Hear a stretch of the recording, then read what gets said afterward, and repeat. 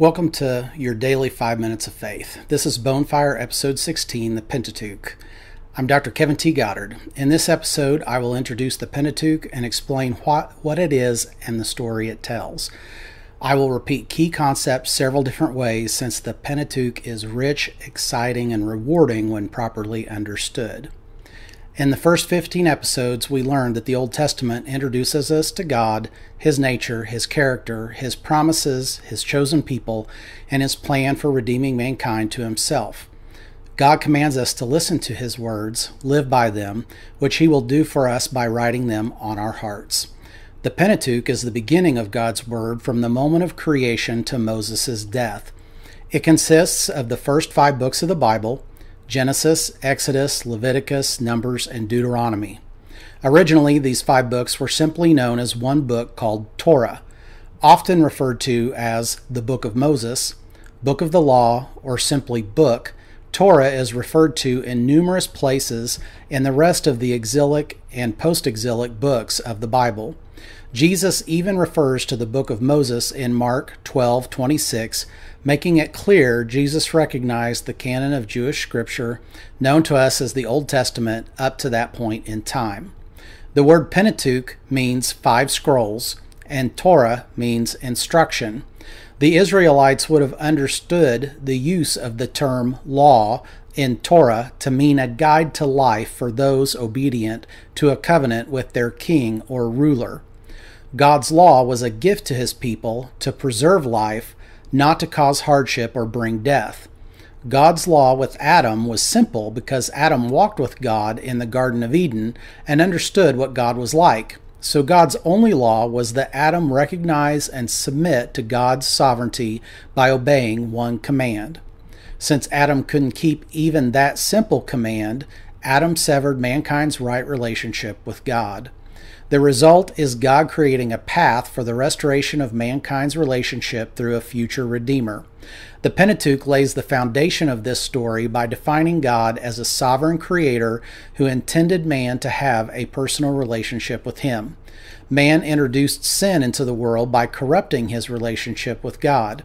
Sin, therefore, is defined through man's relationship with God. Because the Pentateuch covers so much time and crucial information for God's people, the narrative moves between pivotal moments in God's working in history to long genealogies that show the continuation of God's promises from Adam to Jesus. God used His promises to Israel and the tribes. He gave specific land rights and civil and ceremonial roles to create the need for strict genealogical record keeping in the temple. These records established the proof necessary to prove Jesus' rightful place as the King of Israel through Mary, His bloodline to King David, His succession to the throne through Joseph of the royal house of King David, and through His claims to be the Son of God, the God-man, proven by His resurrection from the dead, after serving as the final and ultimate ceremonial sacrifice to atone for the sins of not just Israel, but all of His people.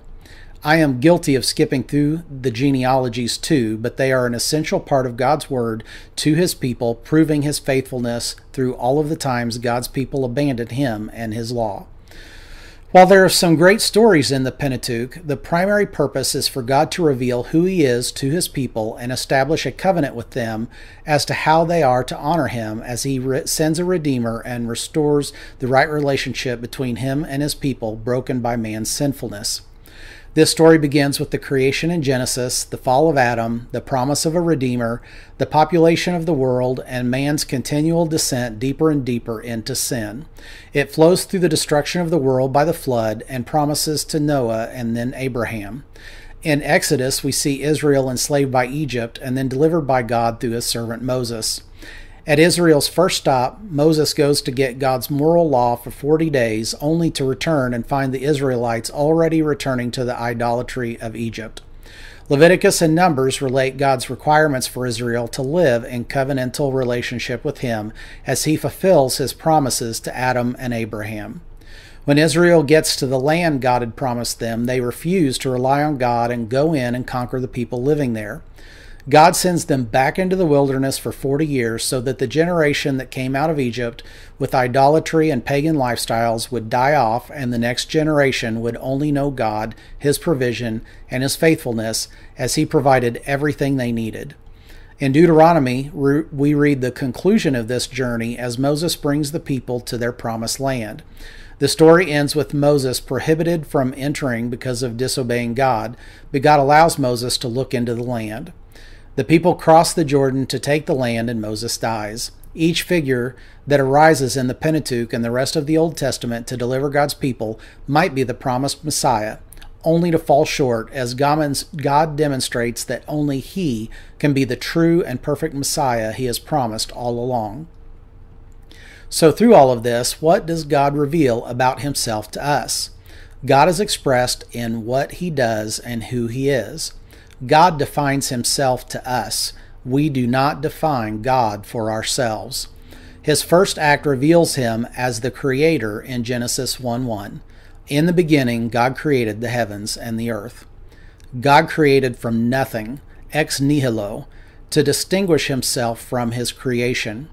God's will alone set all of creation in motion to fulfill His plans and purposes. God created man as the highest form of creation, made in the image of God, to obey God's command to help care for the earth. Adam promptly disobeys God by deciding for himself what is good and bad, breaking man's relationship with God, casting all of mankind into willful ignorance of who God really is. This willful refusal to acknowledge God's rightful sovereignty over mankind is sin. Every person ever born, except Christ, has this trait passed down to them genetically and spiritually through Adam, so they will willfully live enslaved to sin, dying physically and spiritually from the moment of birth, unless Christ calls them to Himself by the Holy Spirit. In Exodus and Deuteronomy, God shows that He is God of gods and Lord of lords.